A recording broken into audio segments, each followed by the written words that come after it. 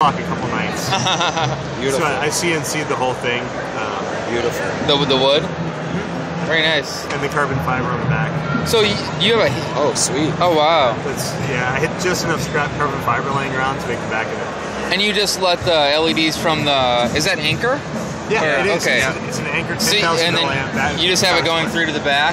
So you're just using the LEDs on the from the actual. Sweet. Cool. Yeah, so I can check the battery levels and things. Then you got a heat sink on there? Yeah, because there's no heat. There's no airflow. Okay. So I'm like, well, I should probably do something to keep it from overheating. And you got a little hub in here. Yep. Powered hub.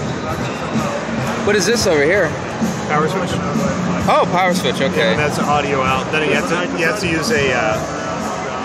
Oh, and you got the GPIO. Yep.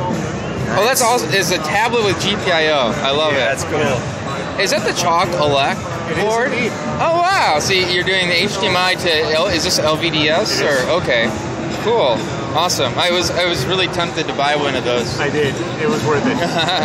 Hey, does it come with the display? Yes. Okay. How much is it total? Like 130. Okay, cool. And then you have like, I think 30, 40 bucks in shipping. Very cool.